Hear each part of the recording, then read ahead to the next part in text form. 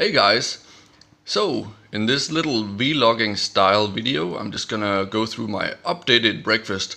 It has changed a little bit since the last couple of years when I did the last one, so let's jump straight into it. This is a really delicious breakfast, by the way. It tastes very good, and I have two different kinds of this. So, this one has purple rice, and the other one I changed from time to time has sweet potatoes as a carbohydrate source, okay? And the eggs are whole eggs, and it's 5 whole eggs, okay? And then we got a little bit of peanut butter here. Peanut butter is homemade, more healthy, and has added omega-3 flaxseed oil to it, which is 80% omega-3. So it's a healthy kind of peanut butter. The reason you want to eat whole eggs is like super important. Actually, the yolk, the yellow stuff, has so many micronutrients that the body can use to recover and to basically rebuild itself after hard trainings. And if you don't believe that, well, then I have a little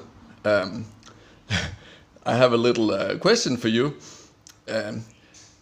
Imagine this is inside an egg, right? Comes from an egg. Inside the egg is possible to build a full chicken, a small chicken, right? So it means inside this egg yolk and of course the egg white is everything you need to build a living creature.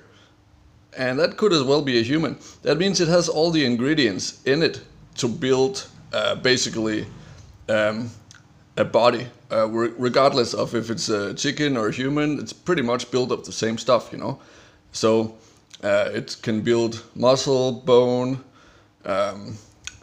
skin, whatever, you name it, the whole deal, right?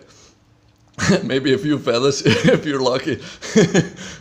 Anyways, the reason you want to eat purple rice instead of white rice is it has a lower glycemic index. It means your blood sugar will be more stable.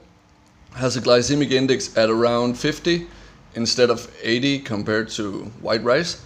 And it has, since it's not purified or treated with all kinds of procedures and processing methods, it has more micronutrients as well compared to white rice, okay?